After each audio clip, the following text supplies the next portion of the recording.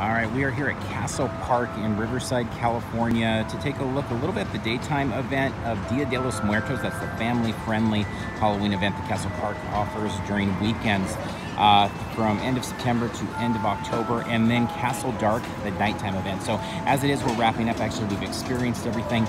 We were going to show a lot of the mazes, or there's 4 mazes, but show you the insides of them. That no video is allowed inside, so instead we wanted to give kind of this quick little intro. We'll talk much more in depth about both events on our podcast in the next couple weeks. You can find that there over at Parks and Cons, iTunes, and Stitcher, and all that stuff. But a fun little event. I mean, the prices are super affordable. It starts out at $12.99 just for the Castle Dark, or for just rides, or just for miniature golf, but at maxing out at $17.99 for a day, and you can experience all 3 of those things.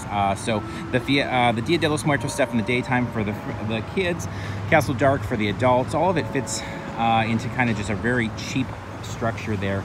The mazes are not a ton, but in terms of the size of them, the scope, the scenic, and all of that, but definitely there's some great actors here going all out. Lots of fun little scares, and definitely a step up in just even the design of the mazes. The sound design throughout the park, much better, more fog in use and things like that. So some fun little things to check out this year at Castle Dark. So we're gonna go ahead and take you inside. We'll start out showing you some of the daytime events, get a little bit of a feel for that, and then we'll go into the nighttime stuff of Castle Dark.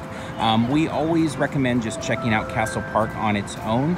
So while Castle Dark might not be the type of event that we would actually, say, hey, drive out from LA or San Diego or something like that, we do think Castle Park is worth checking out. So there's a lot of cool nods to theme park history in there. Bud Hurlbut and his contributions to Knott's Berry Farm, things like that. There's a lot of fun things just to see in the park on its own.